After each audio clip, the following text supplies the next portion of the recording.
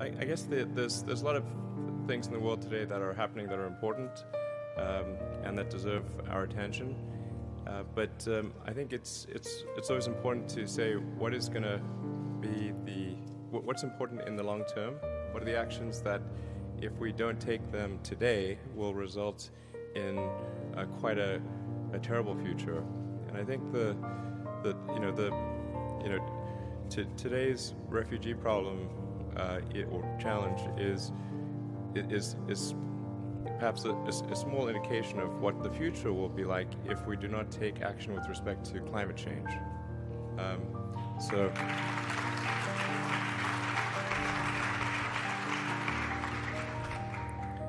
I mean, today the challenge is in terms of millions of people, but in the future, based on what the scientific consensus is, the problem will be in hundreds of millions and much more severe. So I think it's very important that we take action today to recognize that we are making a very significant change to the chemical constituency of the atmosphere and the oceans, and one that is almost impossible to reverse.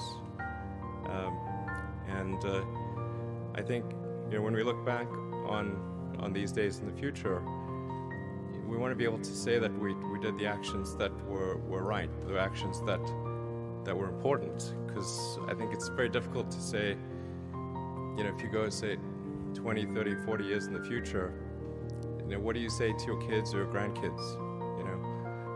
It's not as though, like, it's like the scientists all say that these bad things are going to happen. It's like 97%. So, like, say, well, to your grandkids, your kids, like, well, did nobody tell you? No, it's like, no, everyone was telling us. Okay, so why didn't you do anything? What's the answer?